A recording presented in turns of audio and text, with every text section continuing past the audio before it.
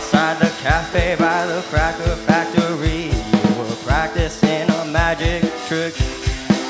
And as my thoughts ran rude, as you talked and chewed on the last of your pick and mix, that you're mistaken if you're thinking I haven't been caught cold before. As you bit into your strawberry lace and offered me your attention in the form of a gobstopper, it's all you had left and it was going to waste.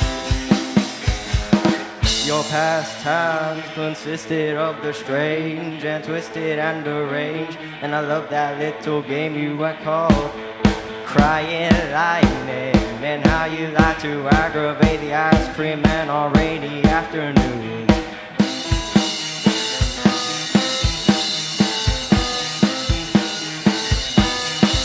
The next time that I caught my own reflection, it was on its way to meet you, thinking of excuses to postpone. You never looked like yourself from the side, but your profile could not hide the fact you knew I was approaching your throne. With folded arms, you occupied the bench like toothache, stood and puffed your chest out like you never lost a war.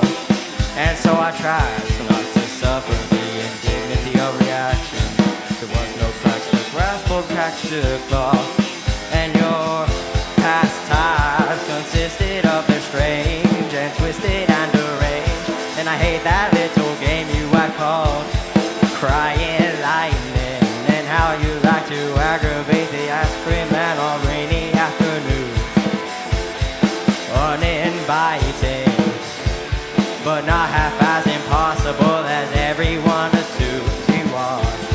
Crying Lightning.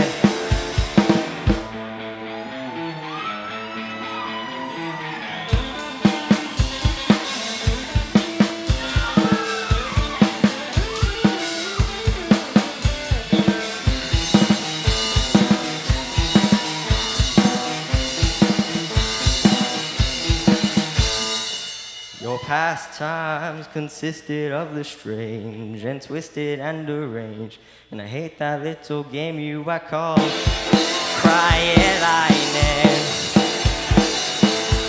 Crying Lightning.